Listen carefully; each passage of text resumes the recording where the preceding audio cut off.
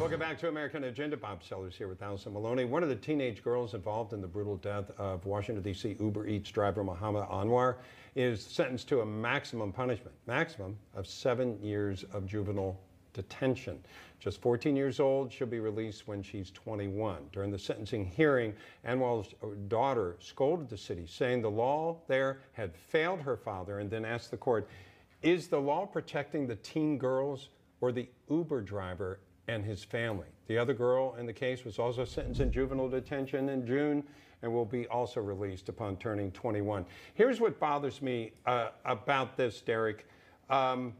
These girls know that what they did was wrong. It's not like they were so young they didn't know this. And to get that kind of punishment, they're basically, I don't know that they thought of this ahead of time, but they didn't look like they were threatened by the system, if you will. And the system now is going to let them out at the very least. They're going to be out before they're 21. And then it's all strings unattached at 21. Yeah, Bob, very familiar with this case. Initially, they were not even going to charge them as what they were. And so carjacking is a huge issue right here in Washington, D.C. right now. As a matter of fact, a friend of mine, Easy Street, who's on the air here in Washington, D.C., he just launched a campaign to bring awareness to the carjacking issue because it's so bad here in Washington, D.C. right now.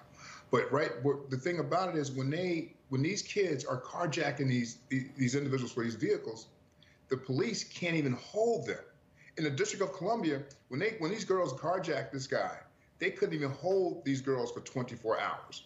So right now, the laws and the crimes and the laws are not fitting. Right, and right. So that's what it is. Adjusted. Because I've always thought, you use the magic word justice. I feel like people are not seeing justice, and that's what they want to see. We're short on time because we talked so much to the mayor, which is natural. We would do that. Let's take a break and continue this conversation on the other side about this and get some thoughts from the rest of our panel after this. Stay with us, folks.